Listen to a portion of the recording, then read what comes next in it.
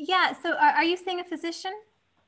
It Yeah. doesn't hurt to get emotional support. And I think with the symptoms that you're having, it just need to be taken slowly. If you haven't done body-based counseling work yet, it could be very helpful.